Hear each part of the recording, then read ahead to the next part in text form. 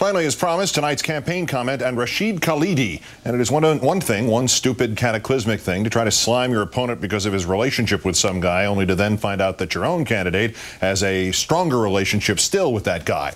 But this graduates to the level of fatal political malpractice, when the ultimate result of your effort to slime your opponent is to, in fact, draw a parallel between your candidate and William Ayers. The huffing, puffing, panicky McCain noise machine has really done it this time. John McCain and William Ayers both gave money to this man, Rashid Khalidi. Senator McCain, you may want to get a pad and pencil here and write all of this down. I'm actually going to agree with William Crystal when he wrote in the New York Times that you should fire your entire campaign staff. In 3 short steps, while trying to link Senator Obama to Rashid Khalidi, they have instead linked you to Rashid Khalidi and to Bill Ayers. Watch, Senator. Step 1, get the running mate who thinks she's smarter than everybody else to throw out the first pitch.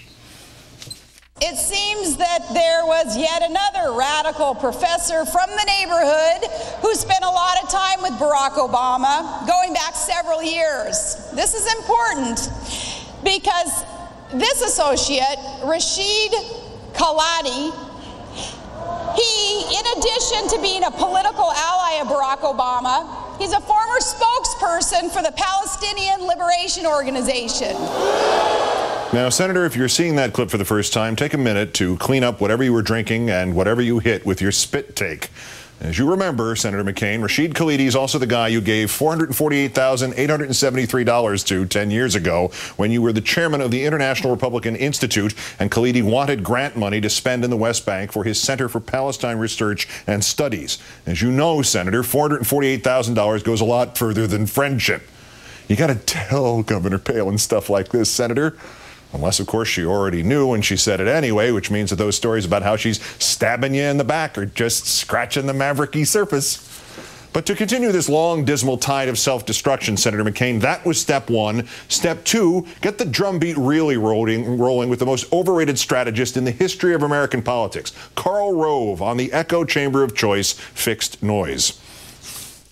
What bothers me about this is, where was the McCain opposition research when this article came out last April that talked about Obama's presence at the dinner for Khalidi and mentioned in the story the tape? This would be a lot better if this drumbeat had been started last spring. Senator, put the bottle down, Senator. You may know all too well, and I may just be guessing, that Rashid Khalidi had to have come up last spring, but what used to be the cooler heads in your campaign said, "Ixnay on the LDK." Because your campaign had to have known that you mainlined directly back to him, and not just the $448,000 grant in 1998, but another series of other grants from your group to Khalidi's group in 1993. You'd know how much those were for. We haven't found out yet. But the smart folks are all gone now. All you got left are Sarah Palin and Karl Rove and Rudy Giuliani. Steps 1 and 2 having been completed, he was step 3. I know, let's ask Rudy. He'll try anything. Honestly, Senator, I know you like this man, but frankly, if he's talking about anything west of Hoboken, New Jersey, or anything more complicated than how to speed crosstown traffic, he's lost. The problem is, when Rudy Giuliani starts talking Rashid Khalidi, not only is Rudy going down, but he's taking you with him.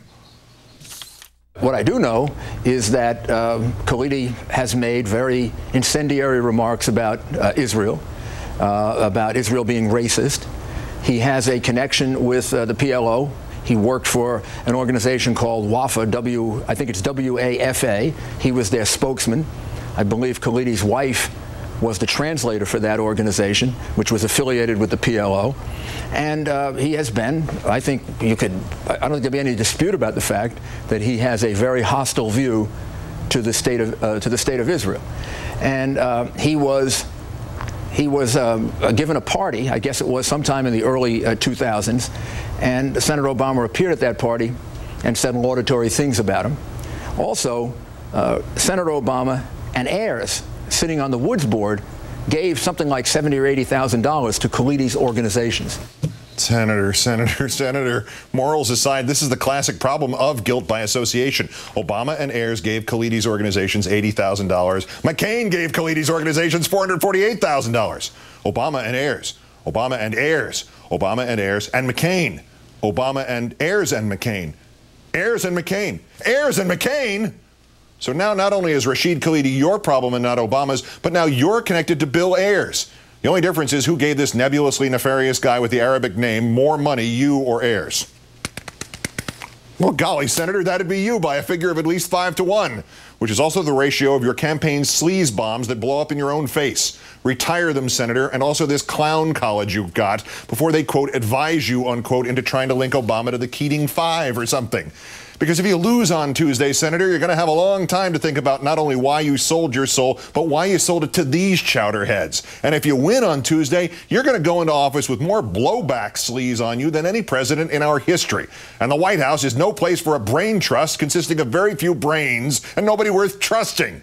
Yeah, I got an idea, Senator. Maybe you should turn to a guy who evidently thinks like you do, at least on funding Palestinian think tanks. Maybe you could get some late help from William Ayers. That's countdown for this, the 2010th day since the declaration of mission accomplished in Iraq. I'm Keith Olbermann. Good night and good luck.